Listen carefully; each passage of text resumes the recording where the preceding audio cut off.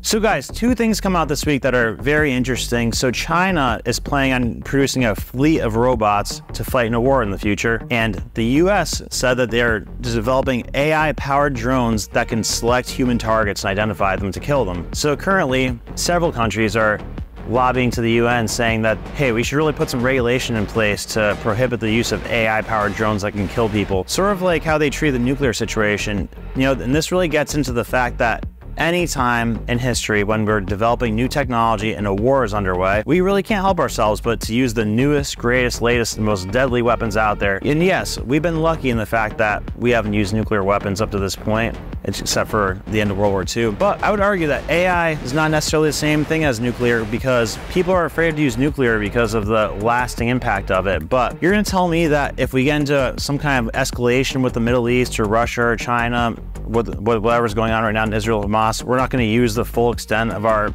everything we have except for nuclear maybe? Every bit of recorded history in warfare would say otherwise if you're thinking that that's not something that's going to happen. Now this creates the question, should AI be regulated? Should AI be regulated in warfare? That is something that we're going to have to really think about going forward. But what I know is that this China thing, total BS, because they have no capabilities of developing the advanced chips they need to make these humanoid robots. So I don't know where they're going to get this fleet of AI-powered robots from. So for all of you that are worried about China as a adversary, I'd say don't be necessarily worried about that. I'd say be worried about the crazy stuff that the US is developing, because that is what can destroy us if it goes bad. That is the rundown I have for you today in regard to the future of AI-powered robots fighting the next war. And something you need to know, in 2036, I'm gonna be president of the United States. God bless.